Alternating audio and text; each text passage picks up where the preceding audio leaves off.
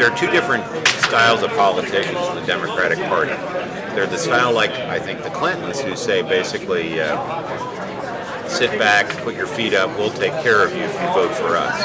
And then there are the other style of politicians like Jack Kennedy, like Bobby Kennedy, like Governor Gilligan, and now like Barack Obama, who say, ask not what your country can do for you, but what you can do for your country. They're the types of candidates who say, you can't just sit back, relax, and let some politician take care of you. We're all in this together. We need to pull together to change the country.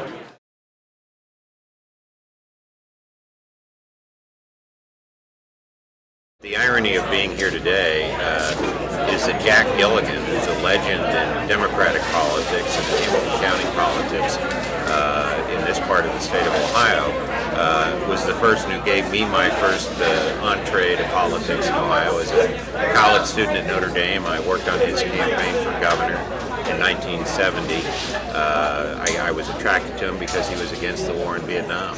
And here we are so many years later, and he and his daughter, who's now the governor of Kansas, are here supporting Barack. And one of the reasons they're supporting him is because he was against this crazy and reckless war in Iraq.